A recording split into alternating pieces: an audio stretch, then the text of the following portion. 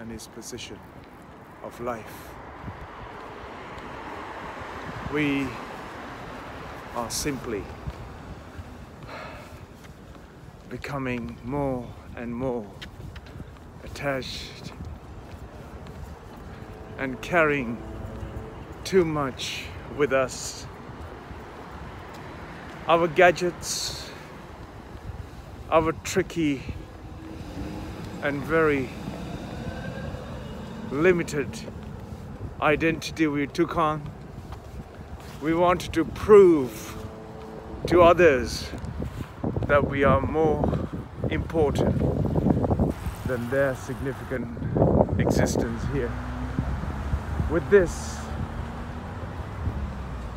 extremely convoluted and uneducated, unintelligent approach to life, we created money, we created poverty, we created politics, we created division, we created the most absurd way to learn and know and live the life that is meant to be a profound experience here on earth. Yet that profoundness has been completely squashed by the very education you receive.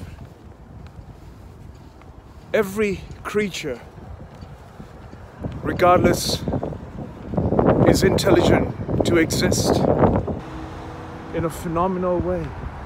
A survival and a phenomenal experience of life. It's not the toughest or the strongest that survives. It's the intelligence to exist here without being tangled by your psychological drama is what is key to the profoundness and the exuberant and the brilliance and the reverberation of the life within, and life, how you exchange and relate to the environment, a given environment, regardless of the chosen in your mind. If you're not playing with the very thought and emotions and the mind, your journey on this planet, the environment you relate to, the existence that we see as the life around us will simply be integrated as part of this enormous reality and experience of life. And that said, I will continue my journey of this morning in the mist, the fog, the cold, the drizzle, the sharpness of that water hitting my face,